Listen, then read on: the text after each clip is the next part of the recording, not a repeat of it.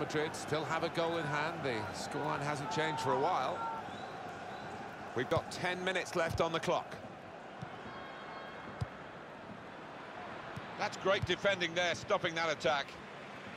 Can they hang on to this one-goal lead? The fans are trying to play their part in it happening. Yeah, and it's the approach that the home team take that will be important. Do you go on and push for another, or just try and hold what you have? Morgan Schneiderlin. Now Anthony Martial. Modric. Bale. Good forward play from them. Back it goes to David De Gea. That's a good spot. Got to be. And he knocks in the goal. It's the substitute who's struck here.